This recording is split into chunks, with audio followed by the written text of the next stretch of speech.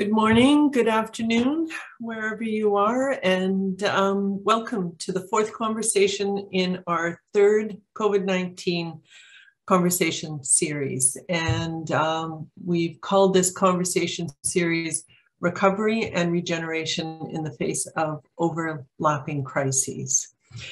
I'm Claire Betker, and I am the Scientific Director of the National Collaborating Center for Determinants of Health, and I'm just trying to get my slides to move here. There we are. And I will be the host for today's conversation, this fourth conversation in our third series. The National Collaborating Center for Determinants of Health is located in Mi'kmaq, which is the ancestral and unceded territory of the Mi'kmaq.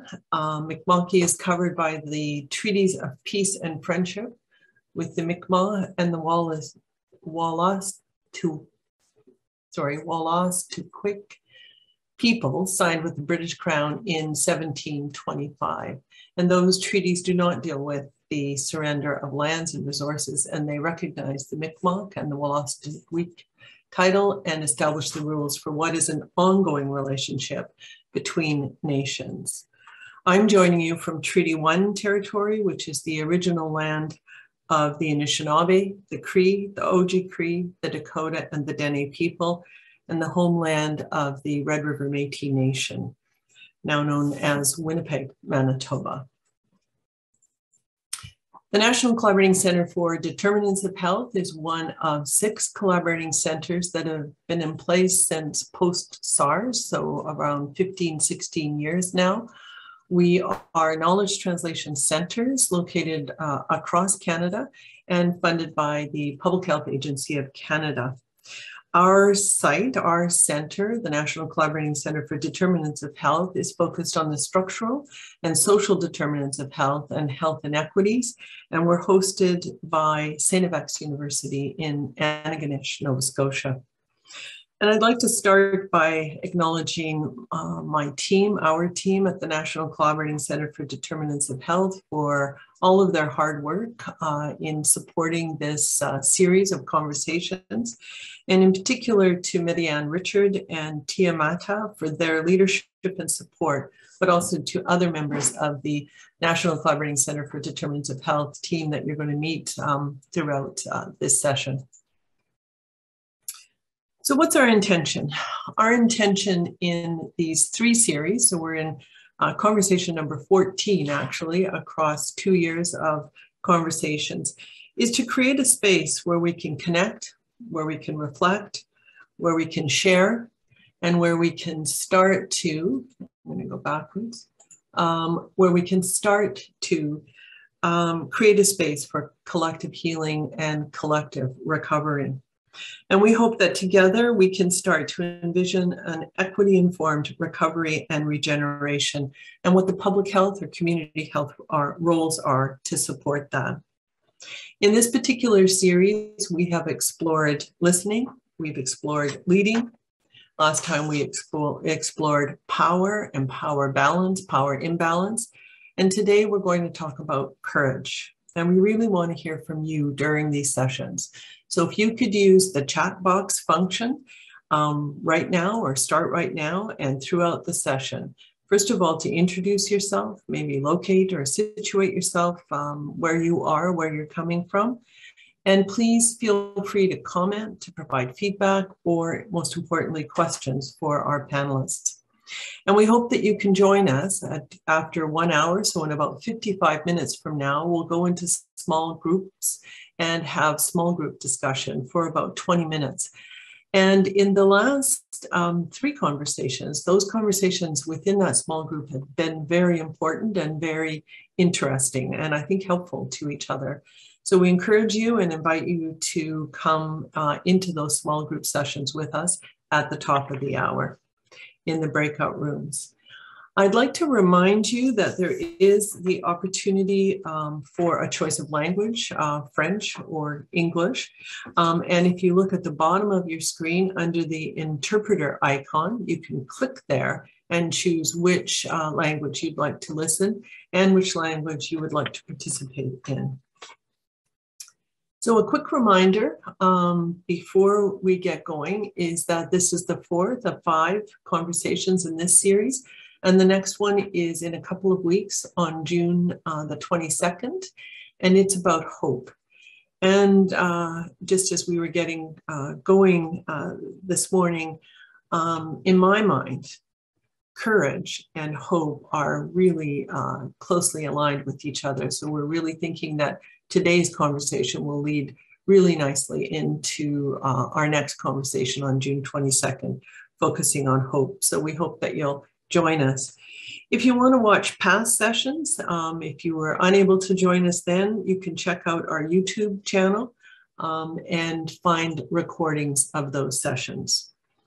And if you want to reach us, here's how to reach us. You can reach us through NCCDH at stavax.ca or to any one of us here at the center. So today in our discussion, we're going to be looking at discovering courage. And we have 3 really exciting panel members with us here today. And I'm going to ask them in just a moment to introduce themselves. But how we framed, and this is with your input, with what you told us in the previous conversations, in the chat box, but also upon registration, that you'd really like to talk about or have discussions about what does courageous action look like? What does it look like right now? What are some of those bold, brave actions that we can take to defend all beings? And I think those were your words, Shannon, as we were getting ready a few weeks ago for this session. And how do we think about or expand, I think, our thinking, but also our conversations and most importantly, our action around being courageously persistent and courageously resilient in this time of incredible change, transformation, and also, as we said, in the face of sort of compounding or multiple crises coming at us. And I think Shannon said she had to leave today to go quickly to a session on or a meeting around heat and perhaps the impending high temperatures that are going to be coming our way in the next few weeks and months. So in what we'd like to do right now is I'd like to move and introduce or ask each of our panelists to introduce themselves. And I'm going to start with Dr. Gaynor Watson-Creed. Then I'm going to ask Dr. Catherine Baxter to introduce herself, and then Dr. Shannon Waters. So just a bit of an introduction and where you are right now and situate yourself. And while we're doing that, I'm going to encourage folks in the chat box to continue to introduce themselves. And if they have any questions or thoughts about how you might like this conversation to go. So starting with you, Gaynor, please. Thanks, Claire, and good afternoon, everyone, or maybe good morning, depending on which part of Turtle Island you're in. So I'm Gaynor Watson-Creed. I am a public health and preventive medicine specialist physician by training, and at one time did hold the post of medical officer of health for the city of Halifax, or the Chipuktuk region of Mi'kma'ki, out here on the east coast of Turtle Island. I then moved into the position of Deputy Chief Medical Officer of Health for the province of Nova Scotia, and I left that position last year, and am now an assistant professor at the Faculty of Medicine at Dalhousie University and an associate dean in the Faculty of Medicine. Very happy to be here and very happy to support this conversation with the NCC on discovering courage. Thanks, Gaynor. Kathy? Good morning or good afternoon, everybody. My name is Kathy Baxter, and I'm an assistant professor at Brandon University. And Brandon University has campuses on both Treaty 1 and Treaty 2 territories.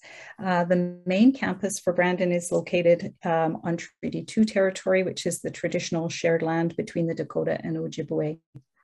And I am currently, my areas of teaching focus on community health, And I'm absolutely delighted to be part of this conversation today and looking at the concept of courage and how we move forward. Thanks, Kathy. And I've known you and Gaynor for a very long time, and you are absolutely women of courage. So really looking forward to your contributions. And Shannon. Hi, Nate.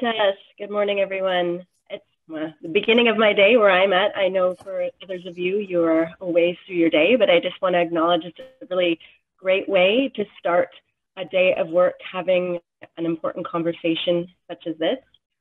I am joining you guys today from my own traditional territory, the village site of Whitcliffe, which is also known as Maple Bay on Vancouver Island. And I am a public health and preventative medicine physician who has the honor, privilege, and challenge of working within my own home territory as a medical health officer. And yeah, over the last number of years, I at times wondered why on earth did I ever think I wanted to do this type of work, but I've been very much reminded throughout that process of the resilience of the people I come from and the teams that I work with. So happy to talk more about that with people here this morning. Thanks, Shannon. And I called the other two Women of Courage. And as you face that challenge, there is the opportunity for that courage there. I started my career in public health in the home community that I lived in.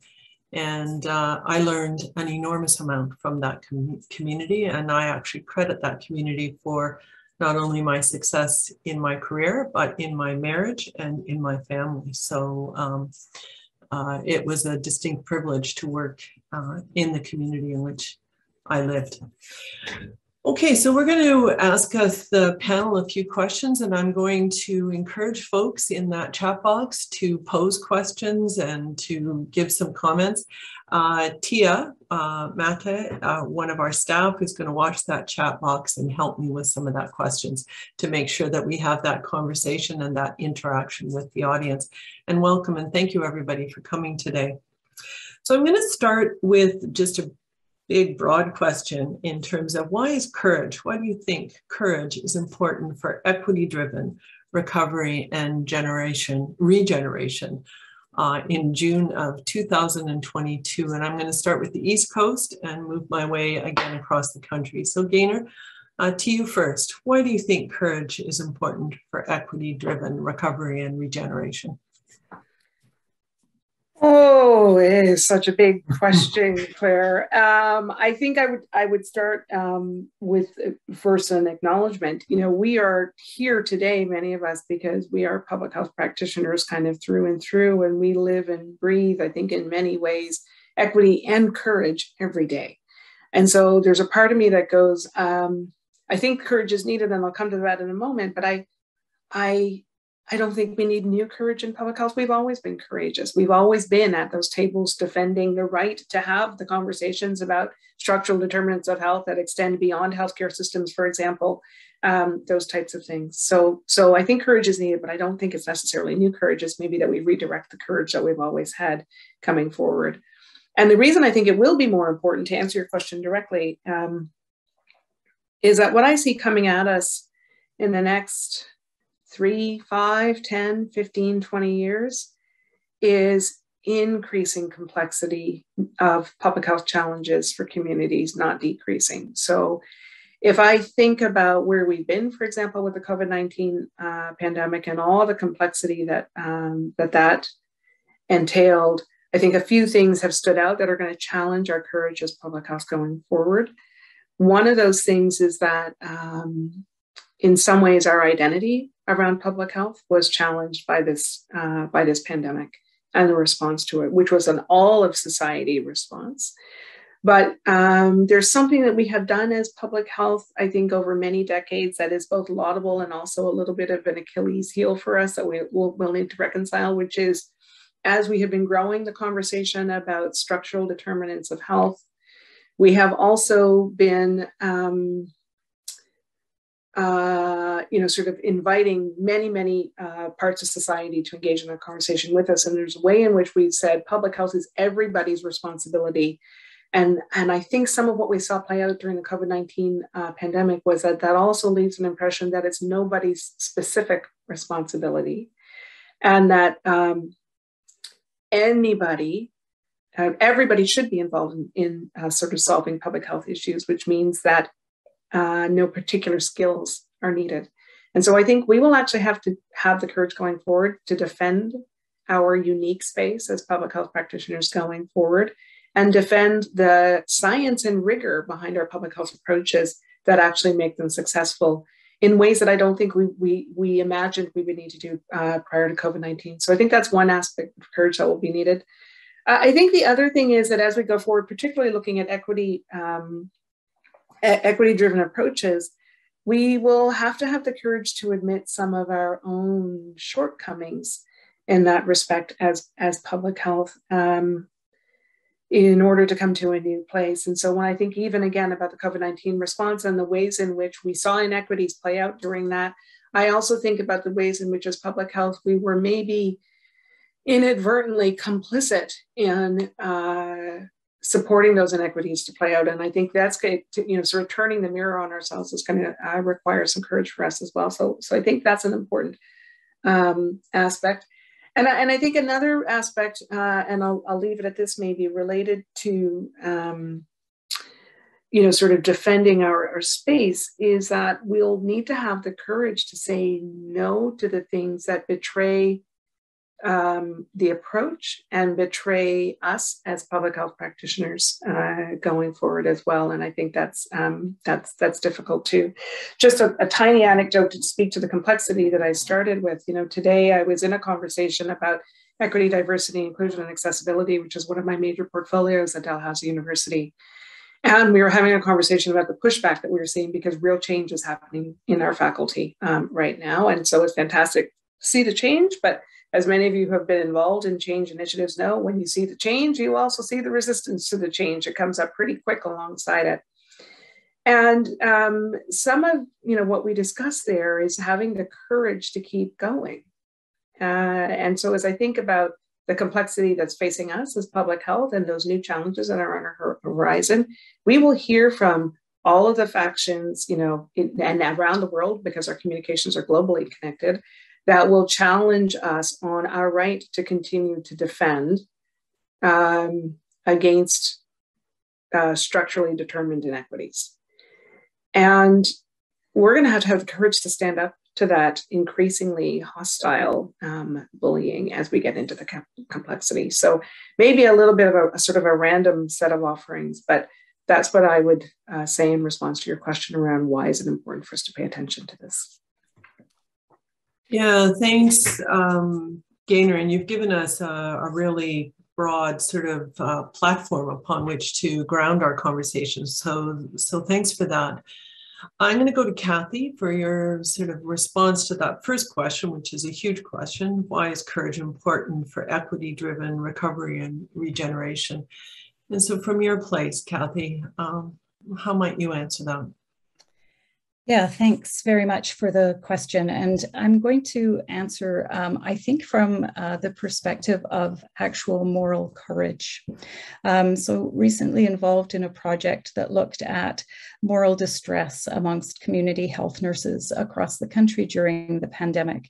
And we found incredibly high levels of moral distress. 82% of them reported distress, and 90% said it was more than before the pandemic. So it was a very distressing time.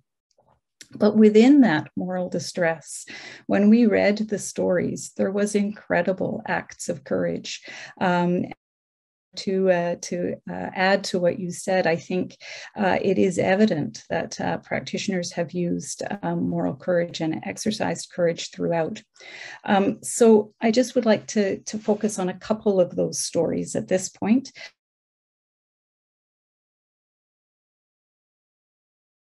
And how it might help move us forward into the next step. So moral courage is really that ability to act on your values and principles when you face obstacles, when you have to overcome barriers, or where there may be consequences to you personally or professionally. And a few of these stories, they're not happy ending stories. They didn't, the nurse didn't speak up and everything was good. The nurse spoke up and often nothing changed.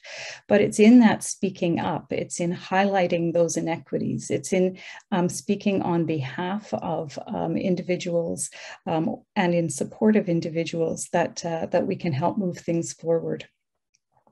So a few attributes to moral courage and stories associated with it. So one was personal risk. It's hard to risk your reputation or to speak up, express your feelings to leadership or people in power. And yet we saw continuously that nurses did that. So many conversations about immunization clinics, about the eligibility criteria and how to ensure that if an 80-year-old came with an 81-year-old and the 81-year-old was eligible for a vaccine, but the 80-year-old wasn't because of criteria, how they spoke up and advocated for their clients, sometimes successfully, sometimes not successfully. Really being able to speak up and advocate for unsafe practices. So we saw, certainly with the immunization clinics, we saw a lot of a business model being attached. We saw contract workers coming in, and many community health nurses were very active and communicated concerns about client safety or if protocols weren't being followed, really advocating for the principles around immunizations and why it's important to have professionals in those roles and those places. We saw incredible commitment and perseverance, and we saw lots of moral integrity and examples, knowing their own values, committing and committed to act on those values, even if there were consequences. And we spoke to nurses who had been engaged with the one-on-one conversations with individuals being asked to self-isolate, being asked to stay home. And they were the ones trying to help them find groceries, help them to get food in place, help them to cope when they didn't have any sick benefits. And so how they did workarounds really to make sure that people got the support and the resources that they needed. True presence. So even in those very short conversations that nurses had, trying to build relationships, trying to make sure they were asking the right questions, that took courage because they had very heavy workloads and they had a lot of work to do, but making sure that they preserved those relationships and those and commitments to that excellence and care. And finally, advocacy, speaking up at the time, but also we saw how they hoped to be able to speak up in the future, to be able to address specific inequities, to try and build systems that will focus more on a more equitable approach moving forward. So throughout the pandemic, we saw lots of acts of courage. I think moving forward, why is it important? We need to see it at all levels. We need to see it at the individual practitioner level. We need to see courage in organizational policies and protocols and having the courage to act on what's right and what will reflect the true needs of the population. And we need to see it at a policy level. We need courageous policymakers who will act on perhaps unpopular but necessary policies moving forward. Thanks, Kathy, and thanks for lifting the voices of, I think there were more than 200 nurses who answered that survey, right? How many were there? There were 245 nurses, and just to situate, it was a long survey, and it was right just at the very end of the third wave of COVID. So they were all exhausted, and we had over 60 pages of qualitative data. So they took an incredible amount of time to try and express their concerns. That took time, energy, and certainly courage to speak up and advocate for what they believed in. Thanks. And I think the complementarity to what you said, Gaynor, from a little higher level view there and out to the future, just really resonates with me. And just Kathy, just the way you are in the world, how you lift their voices is so respectful. So thank you for doing that. Okay, Shannon, why do you think, from your perspective, at the other side of our country, why is courage important for equity-driven recovery and regeneration from your perspective, your space? I think courage is one of the forces of energy that keeps us going in the work of public health and in all the natural systems and cycles of the world. And like all those natural systems and cycles, it has ebbs and flows. So I think I'll speak a little bit to a time throughout the pandemic when my courage was ebbing. So I'm here working in my home territory. I'm Hulkmeetnam from Stamanis First Nation on Vancouver Island and have a lot of family ties to Cowichan tribes as well. Cowichan being the largest First Nations community in BC. And we had fared fairly well throughout the first couple of waves of the pandemic. Had very few cases, but it was always kind of waiting for like, when is the penny going to drop? They think, this can't keep going on like this, forever. And at the beginning of 2021, we started having our first cases, and it did not take long before we had a very critical situation in our community. And I can speak to this because Cowichan Tribes was quite public, vocal about what we were dealing with in our community. And at a certain point at one night, I had, multiple family members very ill in hospital, schools closed, daycares closed. Essentially, the chief had put a shelter in place. And I just, was so stressed and just wondering, like, oh my goodness, how do we get through this time? Like, what can I do? What am I going to do when I get up in the morning? And I really sat back and thought about, and suddenly just felt the strength of the people who've come before me, my ancestors, the women, the men, the people of community that have seen very difficult things, particularly in the not too distant past, communicable diseases basically ravage, the community, this place where I'm living. And I felt that strength, and also realized that in the time that I'm in, I had tools that my ancestors didn't have. Teams of people sitting around a table, a public health system that exists in a different way than it did back then, like lab surveillance built on trust. We were able to get information on what was going on with cases in our communities because people trusted to give the information to us, to gift the information to us, knowing that maybe we would do something with that to help us collectively. Also, right around that time, like vaccines were just around the corner. We were able to use some of the surveillance data we had to bring vaccines within days into community once we knew that we were having cases, particularly in our elders.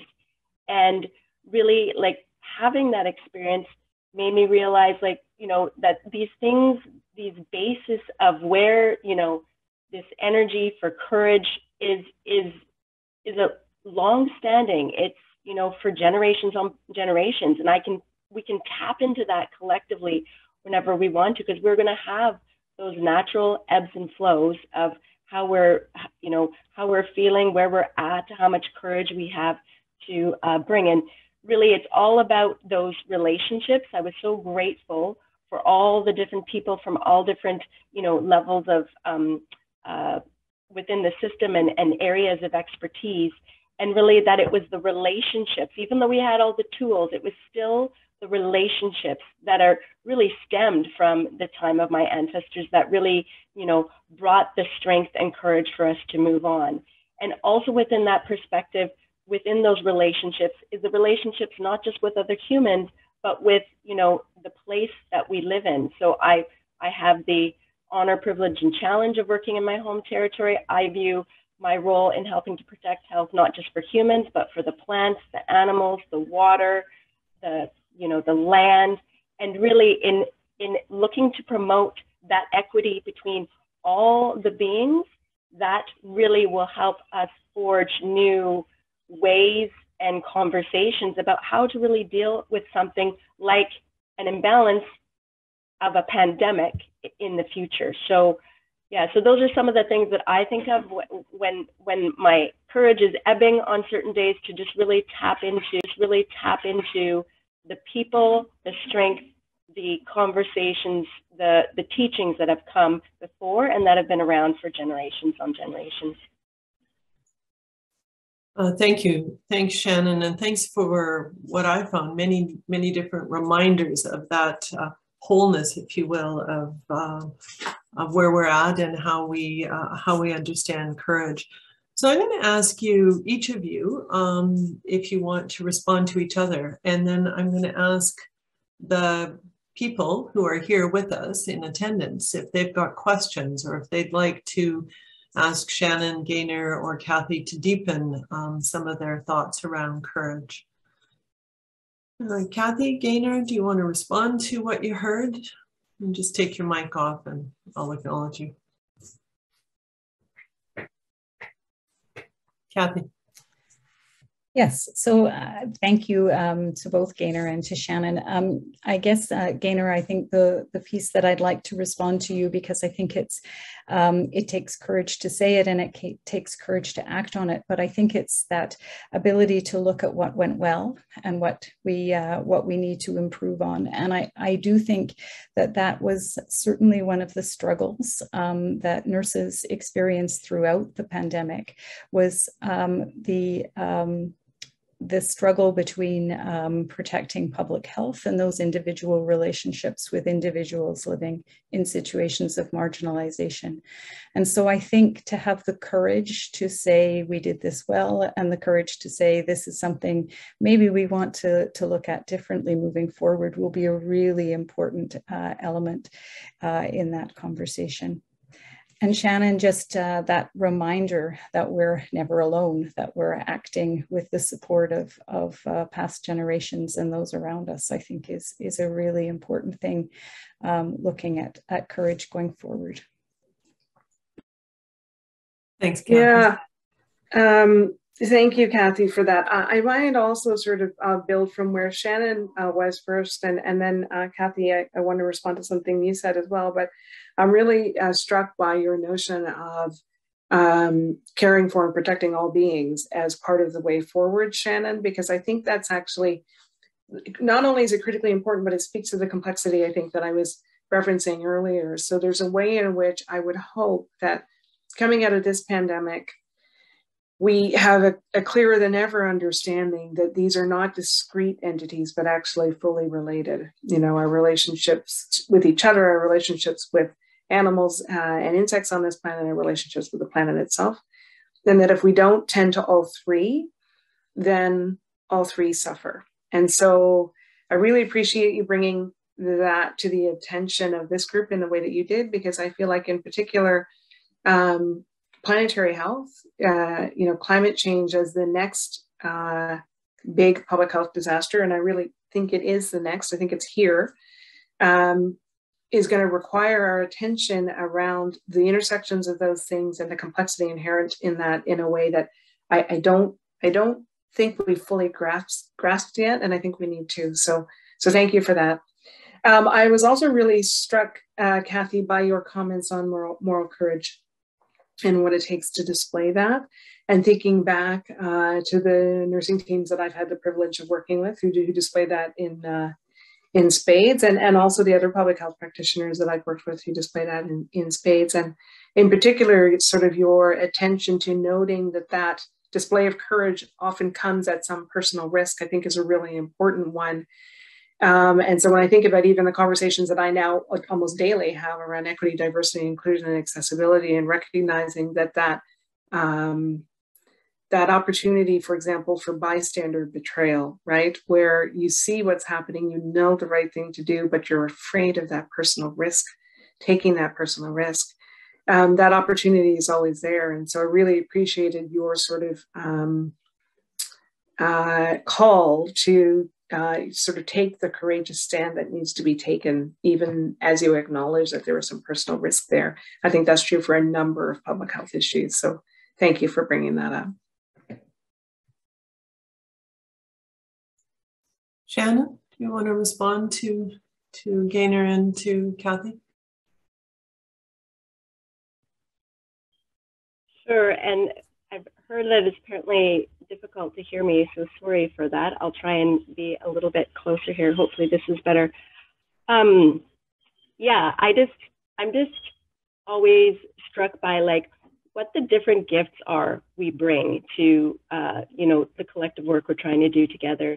So I think at times I can feel overwhelmed that some things come more naturally to me, and other things, I have to work a lot harder at. And then, when you come around a circle and working with people in the team and you're like, oh, I realize, I don't have to do it all. Like I bring my piece, I bring my gifts, and then other people have other gifts, and it complements each other and coming towards, our ways of working together.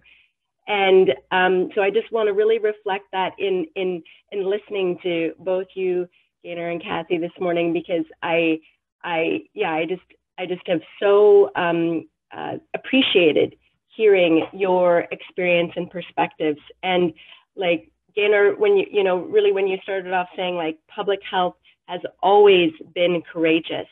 And yeah, I think about, a lot of us in public health have really, have a very strong impetus for why we've been brought to this work in the first place.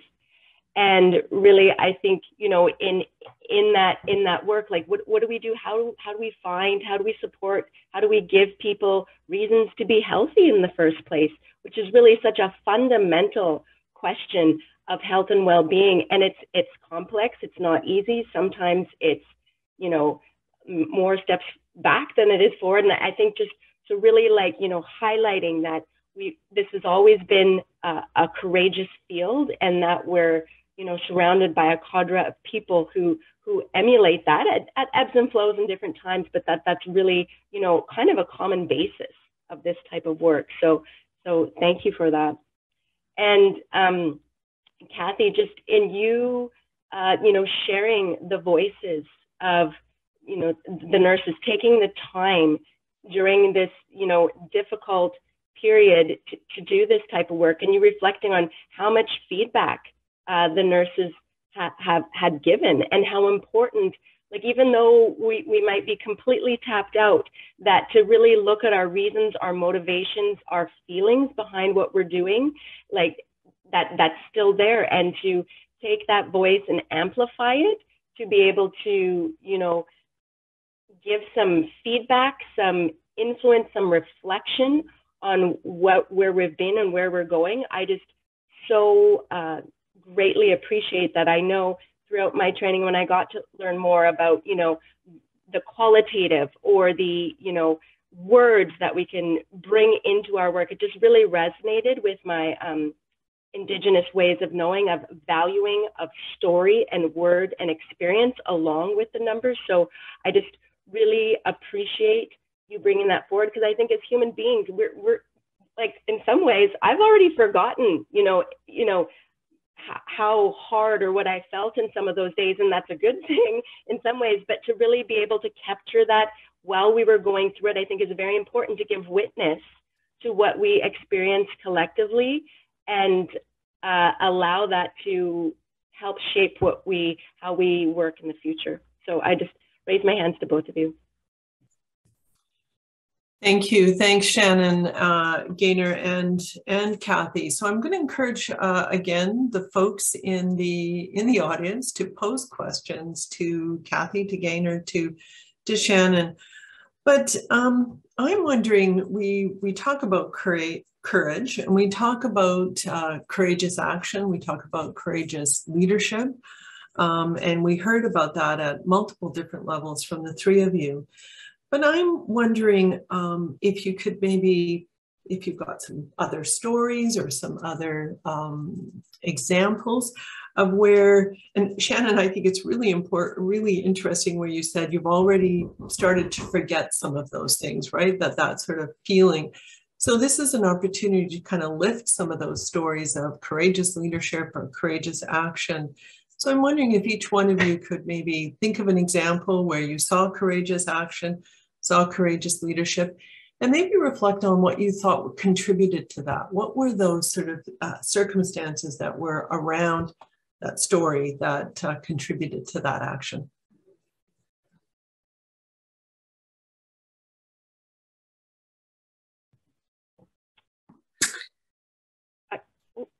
Okay, yeah, I could start off. Thanks, Shannon. Thanks for doing that. We can go west to east maybe this time. So go ahead, Shannon. A particular example that came to mind when you said that was something that was coined within this region called the Unity Declaration. And this was a female chief from one of our communities who really wanted to bring the Coast Salish chiefs together to talk about how our traditional practices may be able to be adjusted or adapted during the times that we were finding ourselves in, which is a very, very complex situation. I am a Halkmeetnip woman. I attend ceremony in my community, but I'm also within a colonial institution of, a health authority and acting underneath a colonial act, the Public Health Act. And so it was a very kind of gray, complex world to find myself in. And in coming around a table with other people, just having a conversation, one of our young female chiefs was like, well, why don't we come together as chiefs? Because really, within First Nations territories on reserve, where a lot of the longhouses where ceremony occurred are in a gray area for jurisdiction as well. So it was really like working through conversations, not like legislation wasn't there as a tool in the same way. And so this chief brought people together, and she was a younger female chief. There's many, older chiefs who have been around and had a longer maybe experience in the community, but she brought people around the table, and we looked at like basically declaring, putting together a statement of how communities, what the goals were in why maybe adjusting practices during the time of COVID would be in place, and that everyone could collectively see those goals. And then what might that look like when you enter a ceremony? And like, that was not a conversation really that I felt I could have as a medical health officer. I could be there around the table for it, but for that particular chief to bring that forward, to bring people around the table and not know, sorry, it's probably getting really noisy, not know how that would be received, but to have the courage to say, this, we can change. I don't know what this looks like, but let's have that conversation and write some of these things down. And then we did that the first winter ceremonial season, and then we looked at it in the second ceremonial winter season, and it created just this backdrop of familiarity that, we weren't creating all things new, and that we had something to build upon, given we were all exhausted and going into another winter season when we were dealing with the realities of the pandemic. Excellent story, Shannon. Thank you for sharing that one. And you can see, the conditions, if you will, or the factors that might influence that story of courage, and writing it down, recording it, right, reflecting back where we were and then how we move forward, taking the issue forward, gathering the people around, having those conversations, difficult conversations, not knowing what the outcome might be from that is, all takes courageous leadership. And I'm going to say you minimized your role there a little bit, said, well, I couldn't have that. I could be here to do this. But I'm sure that your presence in that situation was a big contributing factor. So thanks for sharing that story. Kathy? Thank you. Yeah, I would just like to, so I'm going to keep it at the individual level at this point and talk about the acts of courage of individuals. And I think for me, the thing that stands out is that an act of courage doesn't have to be grand and heroic. It's in the everyday actions that we do, and in who we are as individuals and what we bring to work. So I'm just going to use the actual words of nurses, because I don't want to put words into their mouths. But the first example is very early in the pandemic, and I don't want to forget this as we go forward. That when we didn't know what we were dealing with, when we really didn't know anything about this virus, there was courage in just health professionals showing up to work. And I think that's important, that people had to trust that they would be protected, but they didn't know, and they feared for their family. They feared that they might bring the virus home. And I think that's important to acknowledge, that it took courage just to go to work in those very early days. Then, as we moved through the pandemic and we got into immunization clinics, and this is the one that I will put in into the words of the nurse themselves, but this was a nurse working in an immunization clinic that was one of the super sites that had been set up. And the staff of the immunization clinics were not all nurses, so they were called immunizers. So they were individuals that had been brought in and provided some training. And this nurse spoke out against what she felt was unsafe practice. So not applying protocols, not working to well-established public health immunization standards, and not willing to change practice, not adhering to policies, practices, or imperatives, such as the 7 rights of the client being immunized, informed consent in general, and mature minor consent, not reviewing the pre-screening checklist, even more basic, not landmarking the belly of the deltoid, and not using a 90-degree angle of insertion, applauded by leaders for productivity over proficiency, and competing for coffee cards for the highest number of IMS per shift. Safety sacrificed, client needs and rights are ignored, and all my efforts of raising awareness and correcting practice were discounted and ignored. So there's someone who was practicing in a situation that they really felt uncomfortable with, but had the courage to stand up. And then looking forward, I think the thing that was the most remarkable to me is that even in the thick of COVID, people are still looking forward to solutions and how to move into the next step. And so lots of courage and advocacy. So one way to address moral distress and health equities with client populations is by advocating strongly for what we need to make sure we as nurses can give the best care possible. We've known for a long time that our healthcare system is failing and people are getting overlooked. And I think the COVID-19 amplified both the problems within the system and the equities within society. And I think there's a strong commitment and it will require courage to move those conversations forward. So just sticking at the individual level for my examples. Thanks, Kathy. And then I'm going to go to you, Gaynor. But Greg has asked a question, and I'll ask you, Gaynor, just to give an example. But just as I'm doing that, maybe to think about, he's asked a question that courage is needed to speak local truths, such as noting how public health measures negatively impacted vulnerable populations. So, for example, those that are homeless, youth, families.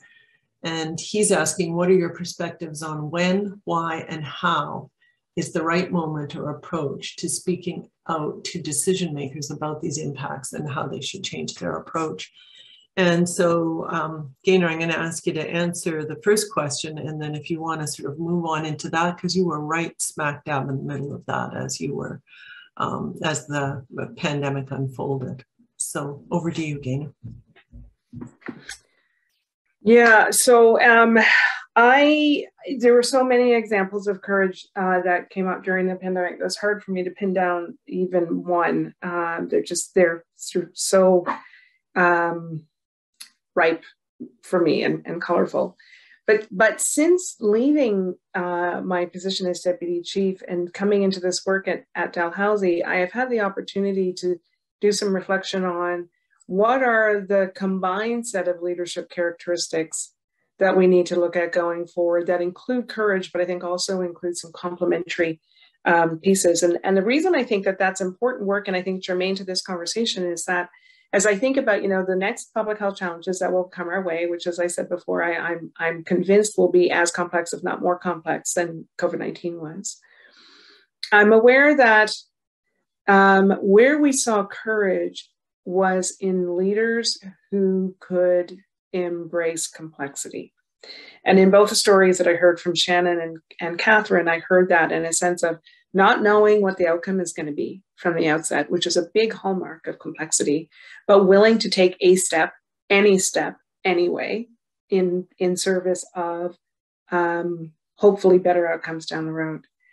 And so I would want to point to that. And so I've been reviewing again with some delight some of the literature on wicked problems, which was first described academically in the 1970s. And what I love about that is that, the description includes things like, the types of problems that generate complexity are those problems where even defining the problem is difficult because it's so complex, right?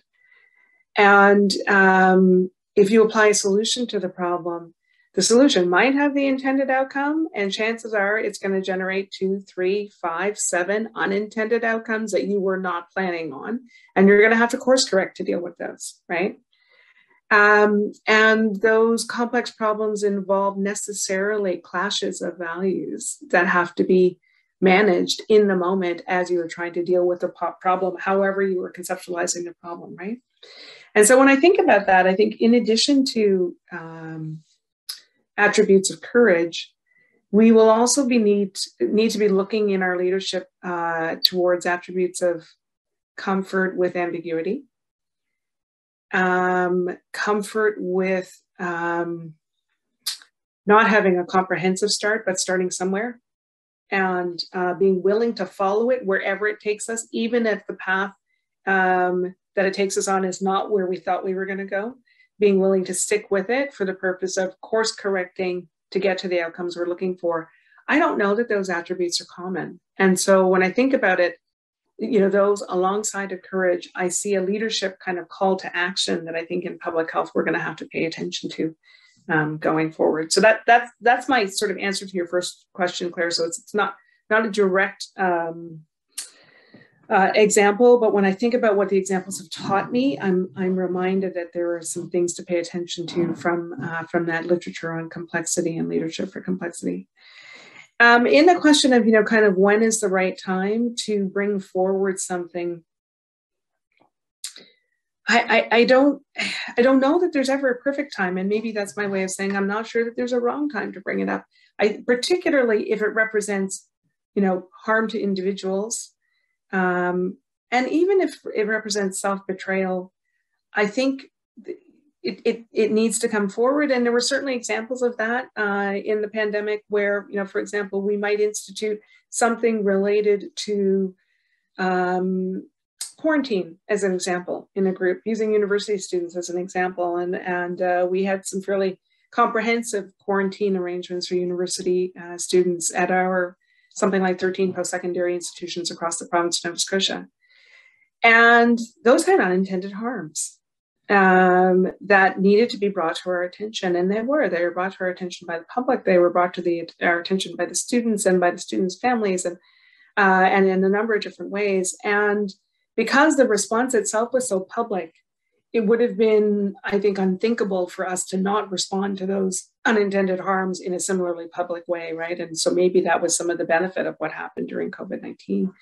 So I don't know that there's a wrong time. Shannon and Catherine may have a different take on it, but I think when those things are happening, having the courage to speak is really important.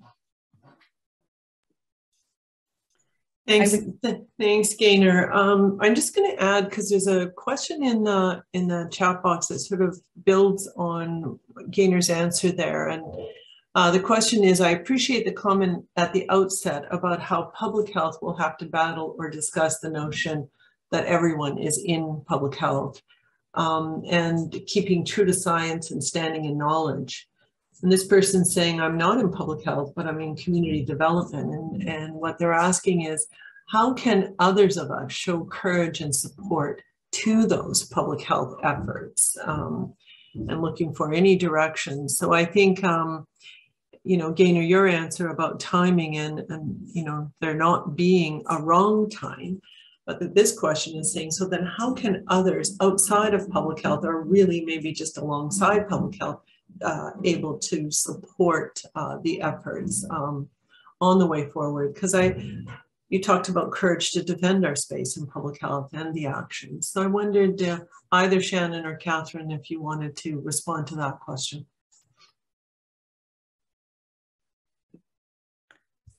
So I can maybe begin, but so I think just to follow up on Gaynor's comment, I think absolutely that I think to speak up at the time that something is happening is important. And I think then to speak up afterwards when the media has moved on and public attention has moved away, it becomes even more important to continue to have those conversations and make sure that those issues stay on the policy agenda.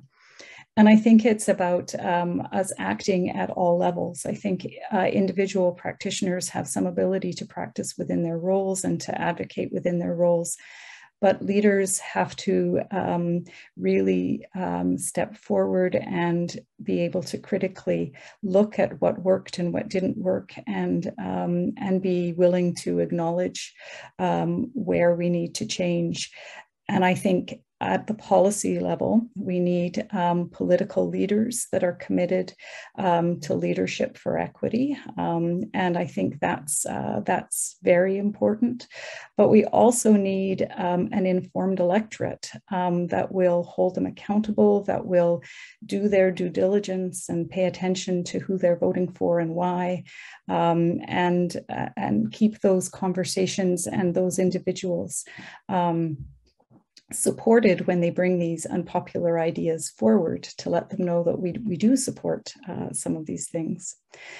So I think those are all important points, or important timeframes for those conversations.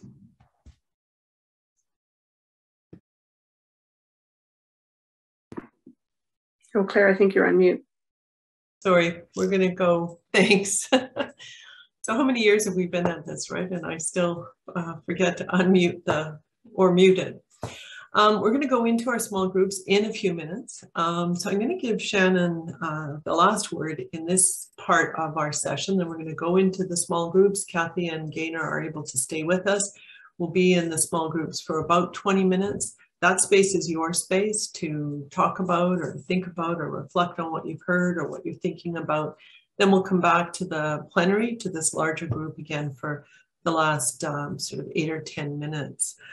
And one of the questions as I listen to all three of you speak is, you know, what gives you courage? What keeps you going? Shannon, you alluded to that in one of those ebbs, you know, how do I get up in the morning? What do I do in the morning? So if you want to just sort of answer that final question that we asked earlier, and then just some final words from you, and then we'll move into the small groups.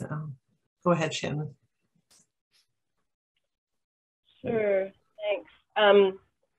So what gives me courage? I think, you know, what gives me energy and courage entering my work now is that, you know, there's constant changes in that really, I feel that I have a place within that. I think really, especially for some of the youth coming out of pandemic, you know, being disconnected from things like their peers and schools, how do we really rebuild that connection again? And for me, it's, you know, I think what someone would just said, how do those alongside public health really help the efforts? Like really in my holistic, you know, view of the world, my holistic approach on my work, I think, you know, the comment I made when I was talking about the chief in the community and how, you know, it's not my place as a medical health officer to talk about ceremony, but really in being there in relationship with community over time, I'm invited to that table to give my input into how to, you know, answer some of these difficult questions, these wicked problems that we face. So I mean, I think my courage comes from in realizing that, you know, I come from a lineage of people that have answered difficult questions, that have been through very difficult things, and that I have a place and I don't need to do it all.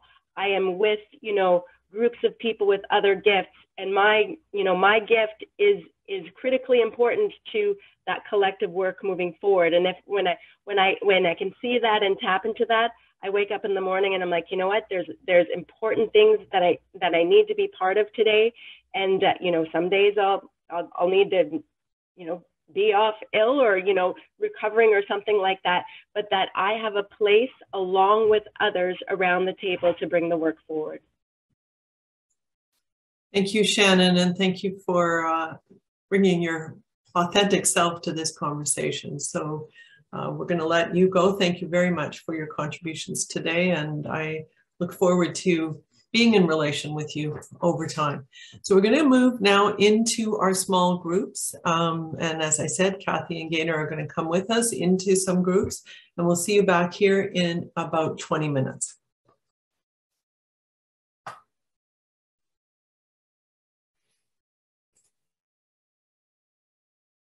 Reflect and share and start to create a space for collective healing and recovery. And I'm just going to thank the small group that I was in. Thanks for just really stepping up and sharing and contributing to that conversation. It isn't how I think we have usually connected in webinars, if you will, where you come, you're more likely to receive, not have this sort of conversational style, and of course then into a small group where, you know, with tough topics, complex topics, being asked to share.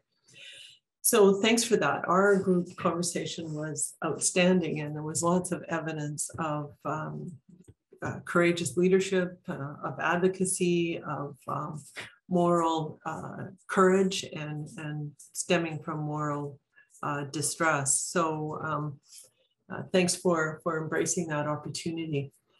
So I'm going to go back to Kathy and to Gaynor. We have about 8 minutes here. And I'm wondering if each of you could reflect on what you heard in the room that you were in. Kathy, you were with me. Gaynor, I think you were in a group discussion. So it doesn't matter who either one of you wants to start, just a few reflections. And then I'm going to ask the final question, which is what gives you courage? So don't answer that one right yet. So we'll give you 2 more times to speak. But what did you hear in that group conversation, and what are some of your reflections on what you heard? Kathy, you've got your mic off. We'll go to you first. Thank you. Yes, the conversation was wonderful to hear, and I think I can't be in a room with professionals at any point in this pandemic without learning and gaining strength from the conversation. So thank you for that. I think the thing that struck me is something certainly that I have experienced and heard myself throughout, and that's that through the pandemic, we've been exposed to a conflict. Our values have been challenged, and we have seen things we truly value, equity and the amplification of inequity. And that can either defeat us or it can move us forward. And what I heard from the conversation in our small group was the courage for people to use that we want to call it anger, frustration, distress, into positive action for change going forward. And that's not easy, but I heard commitment to that, certainly. Yeah, and like I said, I was in the same group as you, and being strategic about that, right? So, you know, speaking up and speaking out, but also ensuring that you're going to get the most effectiveness from lifting your voice. And so being heard and being strategic about that, which takes reflection as well as courage. Gaynor, what did you hear in that small group? Yeah, a little bit similar in that, you know, I think where we started as a group was around this question around, you know, how do we find the courage to challenge even how our systems are already deeply structured for oppression and betrayal of those values? And so how do we challenge power? How do we resist the urge to sort of snap back? And so certainly myself, as I was listening, I was initially in this place of we need that kind of savvy, smart, compelling, relentless energy to sort of drive those changes. But the conversation also sort of touched on how do we gain the energy to imagine and to reimagine and where we may go next? And how do we battle the fatigue that we're all feeling now in order to get to that next energetic place? How do we fend off those who might take advantage of us at this point where we are potentially seen as vulnerable, certainly by political masters, for example? And so it certainly reminded me that I think one of the ingredients to our recovery will need to be our intentional and deliberate creation of space. Spaces like this that the NCC has created. And so thank you again to the NCCDH for this series, but also space in our individual home lives and, you know, kind of work-life balance sort of lives to be able to do that recovery, but also deliberate creative space in our work lives, because it's our creativity, it's our brains as professionals that we're paid for. And it's that attention to creating the creative space for us that might be the thing that helps us sort of live and breathe our courage going forward. And what was interesting about that is I think we had some recognition that of all of the sort of branches of healthcare that you can imagine, public health necessarily has to be one of the most creative, which, you know, there's very little creativity, I said to the group, that you can sort of bring into an ICU. The things that need to happen in ICU just kind of need to happen. In public health, we have the benefit of working with communities and some sort of prolonged timelines around that. And so our creativity is a big part of what we bring. It's a big asset we need to bring. We need to be intentional about cultivating that at an organizational level. And so that was kind of where we left the conversation, was this aha moment that creative space might be our secret weapon going forward. I really like that. And one of the, Greg actually in our group talked about sort of this notion of black and white and things being black and white, but where he sees color and sees that color in the community and needs to speak to that. So final question, and Gaynor, I'll start with you and then to you, Kathy. What gives you courage, Gaynor? Well, it's funny you should start there, because for me, taking space is a big part of what brings courage back into my life. So, you know, being surrounded by folks that I can work with and who see the same problems and are as dedicated to the, you know, sort of the same creative solutions, but also for me, having that creative space in my work week to just do that imagining. You know, what my partner describes is that when he sees me do that, I come out swinging. I come out ready to productively disrupt the system in the next volley. And so that's become a really important practice for me. And so that's a big part of how I continue to generate courage. Thanks for that answer. And I love that word disruption. We are also really thinking a lot about disruptors and disruption. And I love that you made the connection between courage, creativity, and disruption. So Gaynor, we love you. We love what you do and what you stand for. And so thanks for being here with us again today. Kathy, what gives you courage? Yeah, well, lots of things, I think, but I think the first thing is remembering that thankfully I'm only one drop in the bucket. And although that doesn't make a big difference to how full the bucket is, the positive forces and voices of everybody around me will eventually fill that bucket. So I think that's one thing. I think it's also remembering that acts of courage don't need to be grand. They can be everyday acts, and they can be, it's important in terms of what we bring to every table that we're at and every conversation that we're at. So not having to take on the responsibility of fixing, but just being part of that solution moving forward. And I think finally, making sure continually engage in reflective practice. So I love to walk and do it every day. And that's when I reflect on things, put things in perspective. This is going to take perseverance. We're in this for the long haul. So we need to sort of look at how we maintain that voice going forward for the months and next crisis. So those would be things. Thanks, Kathy. And as I said in the introduction, I've known both of you for a long time. And Kathy, you live that reflection and you exude it. You can feel it when you're in the room, when you're at the front of the room or around a table. So keep with that. I'm going to close the session today and thank everybody for being here with us in our third conversation series and our fourth conversation. Please consider coming back. June 22nd is our final one, and we're going to talk about hope. Before I came here, I was listening to the keynote. Dr. Becky Palmer was speaking as a keynote opening the Community Health Nurses of Canada conference that's going on right now virtually. And she asked a question that I'm going to leave you with. And she asked the audience to consider what keeps you well in this work. So I'm going to leave you with that. Thanks, Gaynor and Kathy. You both alluded to what keeps you well in this work. And I'd like everybody who's still here with us, there's 28 of you still in the room, to consider and to reflect on what keeps you well in this work, because I think that's what will contribute to your courage and your courageful action on the way forward. So thanks, everybody. Thanks for being here today. Thanks to the team, and we'll see you on the 22nd. Bye now. Bye, everyone. Bye, Gaynor. Bye, everybody. Thank you. Yeah, bye, Kathy. It was excellent. Thanks for your contribution.